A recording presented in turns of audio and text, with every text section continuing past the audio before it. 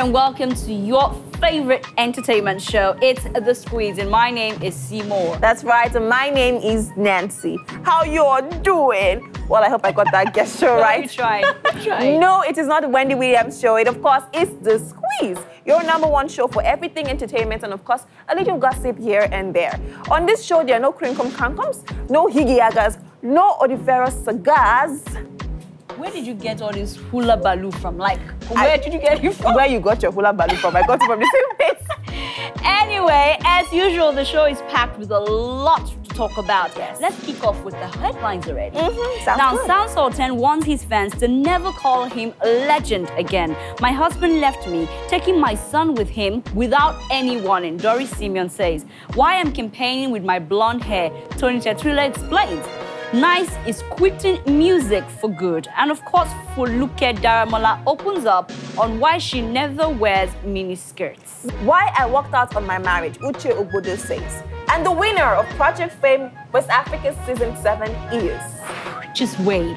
We'll tell them all about that pretty soon. Yes. Like we told you, we have a lot to talk about today, so stick around with us right here on the show. Because after this commercial break, we'll get into the main gist. We'll be right back.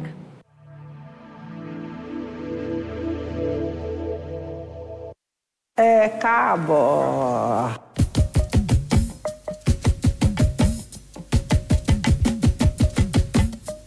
Meet one of Nigeria's famous batik designer, painter, textile designer, art educator, and gallery owner, Chief Nike Davis Okundaye.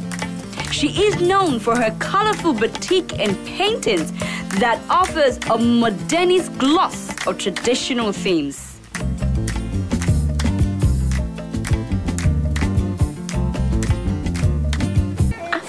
Afropolitan vibes here in Lagos, Nigeria. Come here. This is where the party is at.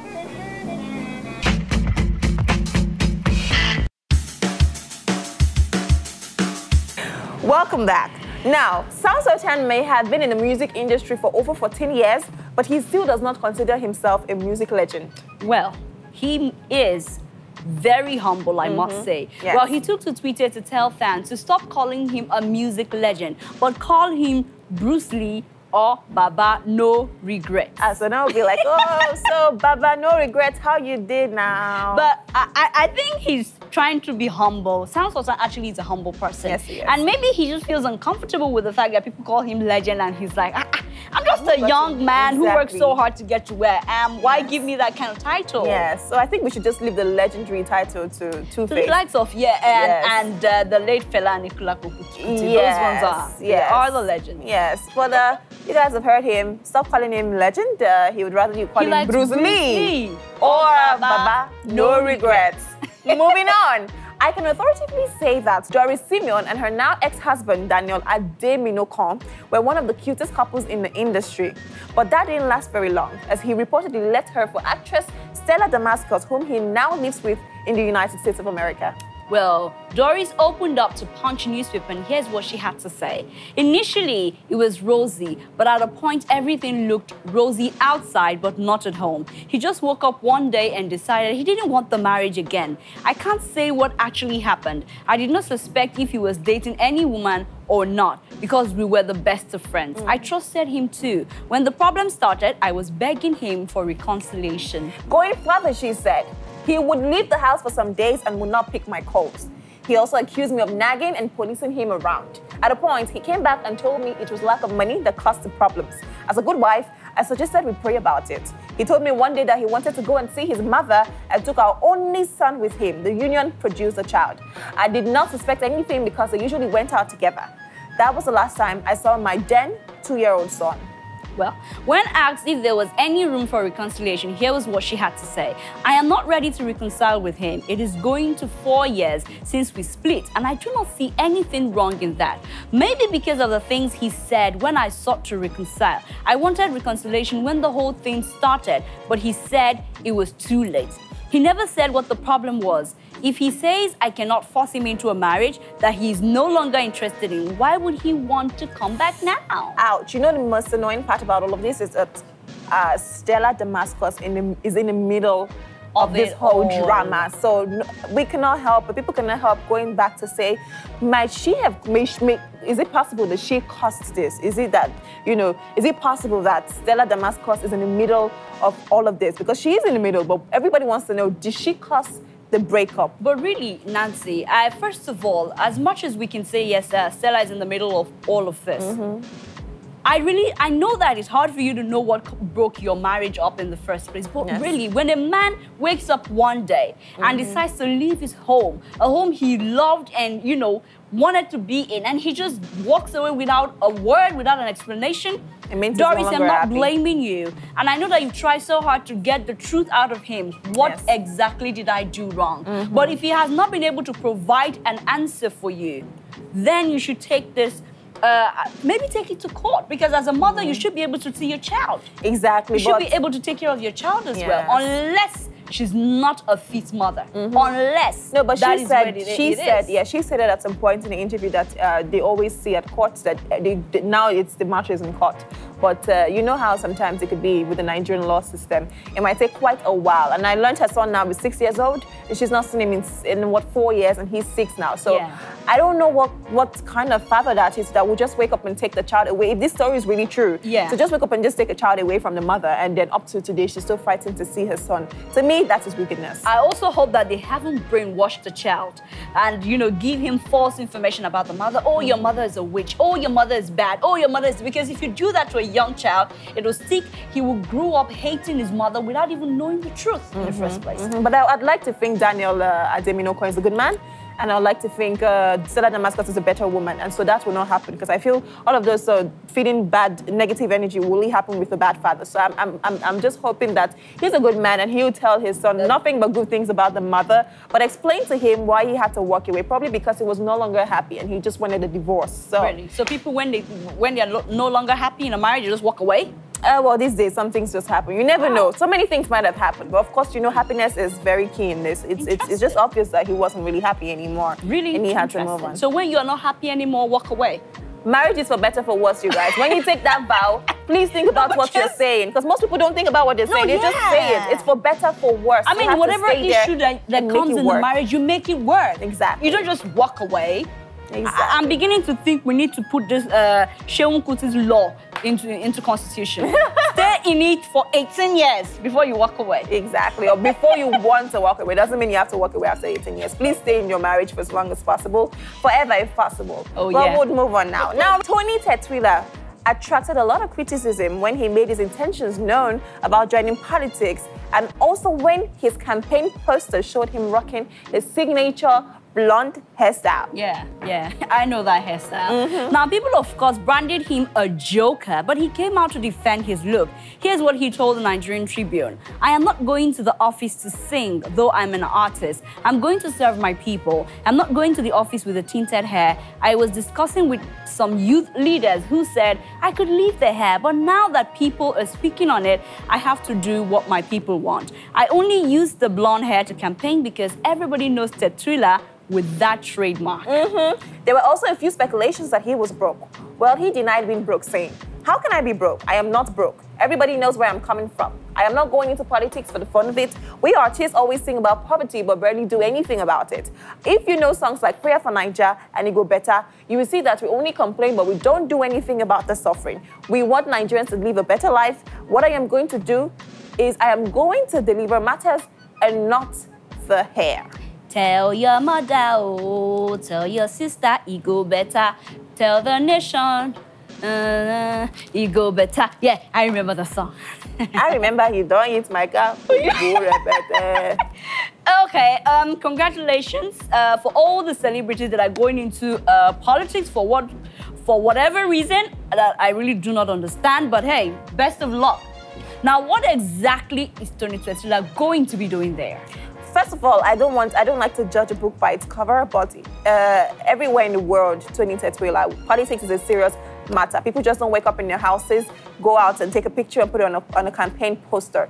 Please take politics more serious by taking off that hair. I saw a campaign picture of him this morning and he had a hat on. That is better. Tint your hair back to black or whatever, but do not make politics in Nigeria look like a joke. Anybody from any developed country will see that and say, these people playing. I know they are playing. No, a politician cannot be on blonde hair. Or they can't be carrying a blonde hair. So please, we know that you want to take politics to the next level, or you want to, you know, take Nigeria to the next level. Well, please, you have to understand that it's a serious matter and we need serious people. Nicely said. Well, we hope that when you get there, you do as you have promised. Not that you get there, eat money, come back, tint your hair, and get on stage and sing "You Don't Eat My Car," because at that point, we will definitely be hitting you with our own cars. Oh, yeah. Preach it. Now, moving on, still on politics. Nice made his intention known to everyone that he is going into politics. Well, the news now is that he's actually quitting music for good. You heard that right, guys? Here's what he told the Sun. Yes, I want to leave music for politics. Next year, January, I will be 35 years old. Ooh. And I am not praying to still be in music at that time. That's why I like being petite. You guys just, you know, fool people with your age. But he went on to say, I am serious about politics now. When I started initially, I talked about being your brother's keeper, and that's why I studied law at Lagos State University before I dropped out to concentrate on my music career. I hate when things go wrong. When 2 or 3 people are having issues, I love to get there to settle their differences. Well, when asked about his fans who would sure miss him, he replied, I will say they will love me more by the time they see the plans that I have for them. For real? Anyway, he moves on to say, I have so many plans on my mind. Imagine if the late Fela Anikulapo Kuti was a politician. He will not just criticize the mistakes of our leaders, but also correct them.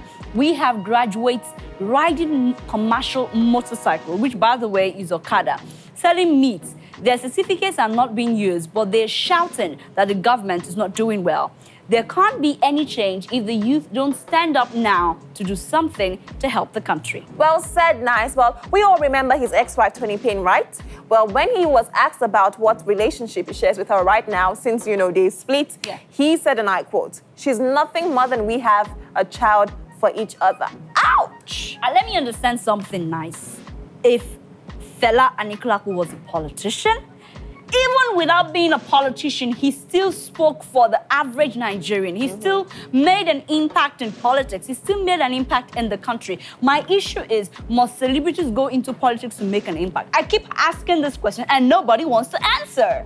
Well, what they'll tell you is, of course, it gives them a better platform. But I don't think so. If you're not starting something, being a celebrity already, what do you now want to do when you're in power? Which actually, you know, power actually, some people get so drunk with power that they forget about what they said they were going to do. So if you're not already doing something before you get into that high power seat, I don't know. Power is really intoxicating, and it takes the grace of God for you to have that power and not allow it control you. Take, for example, the peace ambassadorship thing they give to most of these celebrities. Yeah. It's just like a car plate number. Peace ambassador 01, 02, 03. I have not really seen anybody go out for peace missions, go out to where they're fighting wars, go out to where people are suffering to actually do something about it. It's just like, oh, I'm a peace ambassador, plate number. You know the funny part, Nancy? You didn't actually need to go to places that fight war, because the word peace, if you can start from schools, if you can start from communities, if you start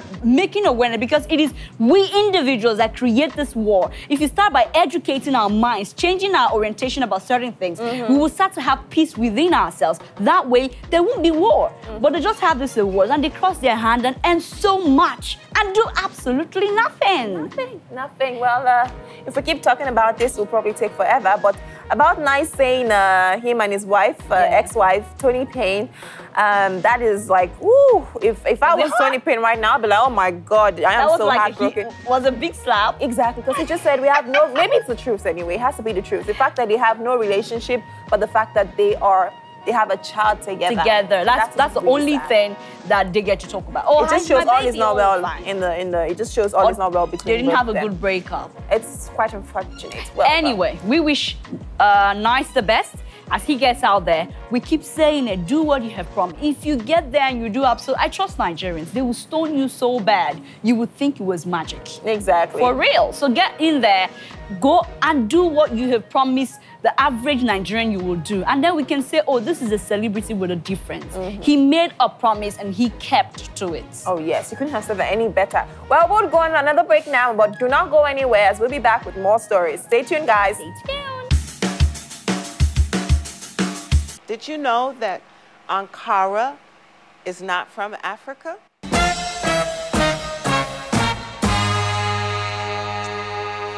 Did you know that?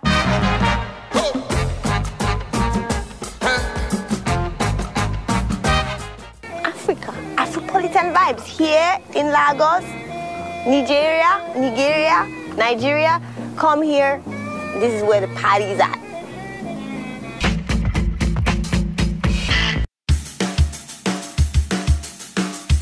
Welcome back, guys. Now, if you all remember, actress Foluke Daramola was in the news because of her controversial marriage to a man whose wife accused her of snatching him. The actress, who once revealed she was raped, opened up to Punch on why she stopped wearing miniskirts and on maintaining her skin. Oh, well, she said, and I quote, "You will never see me wear a short skirt or a micro mini skirt, even though my husband really loves my legs. Because of my rape experience, I have phobia for miniskirts. I was wearing a miniskirt when that happened." Well, on maintaining her complexion, she said, "There was a time bloggers were yabbing me that I bleached my skin. When I went into my first marriage, I had a lot of challenges, and because of that, I was not able to take care of my skin. One thing about me is that I don't like using harsh substance on my skin. I like to look as natural as possible. I don't like looking too artificial, and that is why you can never find a tattoo on me. Whenever I use a cream, I see that it's making my skin too fair. I stop using it and allow my skin to rest." First of all, let's talk about the fact that she said the short skirt thingy and... But it's hard for a woman to come out and say, "I was raped." I really admire her courage. Yes, to it say takes that. a lot. It takes a lot because, first of all, you get stigmatized. Yeah. Before any other thing, before you have to go through the whole emotional trauma, people stigmatize you. That's why there are lots of rape incidences that are being swallowed up by the person. They get True. raped and they just think, well, I deserved to have been raped. You know, she was wearing a miniskirt. She could have thought, you know what? I'm sure throughout that time she thought it was because of this miniskirt. If I was wearing a long skirt, I would not have been raped. But darling, there are people who have worn long skirts, people who have tied wrapper, people who have worn buba and wrapper, people who have even covered head to toe and still suffered from rape. Rape is a psychological thing for men. Men who rape women are not men. They are cows, not even cowards. They are main cows. You can slice them and use them for sausages. And I think she still feels guilty that because she was putting on skirts, that's why she was raped. Sweetheart, I need you to let go of that pain, let go of that heartache. It wasn't because you were putting on skirts that you were raped. It was just because the men were too dumb or too responsible to realize what they were doing. But well, thank you also for helping women out there know that when something bad happens, you can find the courage to talk about it. Yes, and like she said, do not use harsh substances on your skin. Use something very natural and look natural. Well, that's best of luck to you on that one. We'll move on now. Uche Ogbojo was heavily pregnant when her 10-month-old marriage packed up. There were reports that her husband then was already married to a woman with kids who was begging her to leave him alone. Well, she opened up to Vanguard in a recent interview on why she really walked out. These are her words. "My marriage was filled with lies. It's a pity it didn't work out. I didn't go into the marriage to crash it. I wanted a family. I wanted a loving home and a loving husband. That was why I went into it in the first place. But as nature would have it, I didn't get any of those. I still thank God my head is intact." When asked when she discovered he was lying to her, she replied, "Well, it was good while it lasted. He was a good man to me. I felt all I saw was all I was supposed to see. But later on, when one thing led to another and things started unfolding, I started finding out that everything was not what it seemed. As his girlfriend, some things that were hidden were revealed when I became his wife. What happened between me and my husband is between me and my husband. We caused it, both of us caused it." Well, there were rumors that she left him because he had brain tumor, but she refuted such rumors, saying he doesn't have brain tumor. He was sick at the time. He had an issue, but his sickness is not the reason why our marriage crashed. Money was not the issue either. We would definitely know about his health status before I would marry a man. I knew what I was going into, so how could I just leave a man because he had a brain tumor? It's funny. But the fact that she walked out of a marriage when she was heavily pregnant, and she said her marriage was already having problems in the first month. I think our Nigerian celebrities these days, no offense to you guys, I don't know what you go through, but when Kim Kardashian's marriage crashed in 72 hours with a lot of people from Nigeria, they're just, what? Are you serious? But our Nigerian celebrities are actually topping that chart now. Kim Kardashian has nothing on them. But at the same time... Kim still has the shortest marriage. 72 hours? Okay, I think. Oh, sorry, 72 days. 72, yeah, 3 months. The people already, I'm sorry, I have to bring this again. Comedian Princess said her marriage already packed up 2 weeks into the marriage. They just managed to pull through. After a month or a few months, they had to go their separate ways. And after 9 months, people now knew about it. So there are people whose marriages these days, and she said in a month, her marriage was already done. Well, she started to find out things. So it's really sad that her marriage had to pack up as quick as that. Yes. I hope she's able to pick up from there and move on with life. But really, if any of this rumor is true, she really needs to go back and sort things out with the husband. Yes, because it would be sad if people believe that, oh, she left the man because he had a brain tumor. Oh, she's saying now that that picture was a very old picture from somewhere way back. But she has stated that the only reason why she left was because she started finding out things that she didn't know when she was his girlfriend. She started finding out things when she finally knew, when she finally became his wife. That's why I say these girls, please know who you're getting married into. Marriage is not glamorous. Marriage is not, after the wedding day, that's the glamour. After the wedding day, the main real thing happens. So please know who you're getting married to before you just jump into it because you want to be called a missus. Yeah, you're right. You're very right. That I think could be taken also off you. men, it's really unfair when you have a past relationship or a past marriage and you meet somebody new and you don't open up to that person. Why hide it? Why allow her get into the marriage and then she starts to find out that, oh, you were married and you had children and all of that? Be honest, be open. If she's going to marry you, she will. If she wouldn't, she will move on. Exactly. It's as simple as that. Well, let's hope that the husband comes up with his own side of the story so we don't just, go one-sided. Okay, there's still more story here on the show. Now, let's quickly get into the project. I've been itching to wait till the other part, the end of the show. But let's talk about it. I'm sure all of you are wondering who won the MTN Project Fame West Africa 7.0. Well, it is no other than, should I tell them? Joffrey, of course. Joffrey!